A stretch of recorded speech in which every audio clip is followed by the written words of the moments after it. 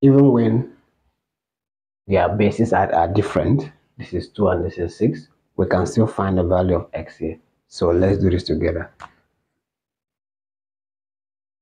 Now what you need to do here, minus 10 equals to 6 is 2 times 3. Then raised to the power there. We can distribute that power to every member that is there. That means 2 will pick this, x minus 5 the same thing like 3 picking this.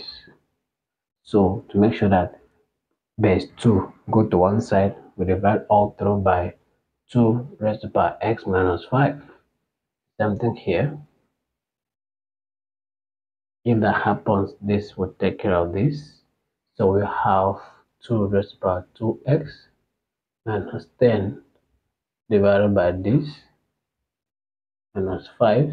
This is 5 equals to this alone, equals to that x minus 5. So since they have the same power or the same base, we can subtract the powers. Minus 10 minus this other power, x minus 5 equals to this. So we now minus 10, this will give you minus x plus 5 equals to 3x minus 5. So 2x minus x, that is x, minus 10 plus 5, that is minus 5, equals to 3 raised to the power 5. Now, they have the same power, but the bases are different. The only thing that will make this side equals to this side is when the power equals to 0.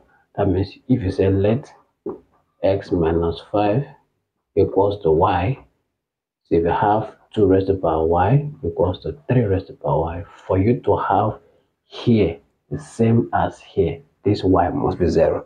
So let's equate x minus 5 to be 0.